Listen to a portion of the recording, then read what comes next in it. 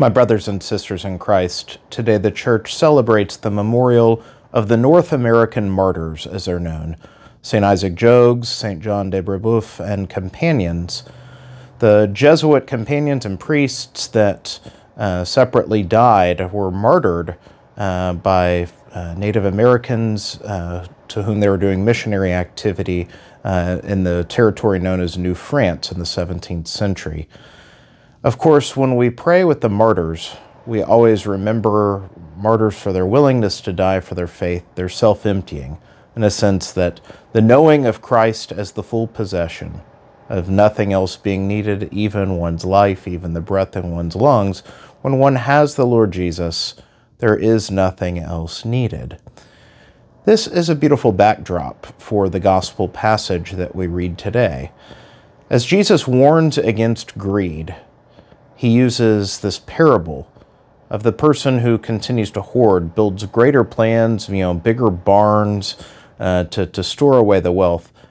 And the words that are powerful and striking are, "You fool, this night your life will be demanded of you, and all of this will be for nothing." Now, this is a warning against greed, and rightfully so. It's a warning against the things that we prioritize in our life. But I would also argue that we can take it as a warning against procrastination in the spiritual life. So often we can put off to tomorrow what we need to be doing today. In a sense, we feel the call to greater holiness or to improve in our prayer life, to do better works of mercy, whatever it may be. And we make great plans, or in a sense, we queue it up. Once this happens, then I'll do that. Or here's the framework, and eventually I'll do this, and I'll be so much holier, I'll pray all the more.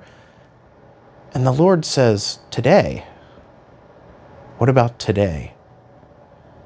There's no need to procrastinate. In a sense, the great plans are as foolishness in God's eyes.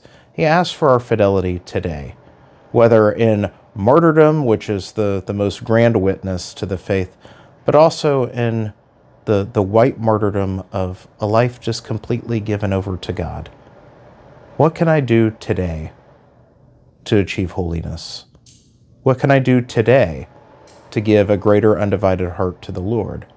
What can I do today to pray more, to be better to my neighbor, to do something kind, to do something selfless, to not fall into the same pattern of sin I always do?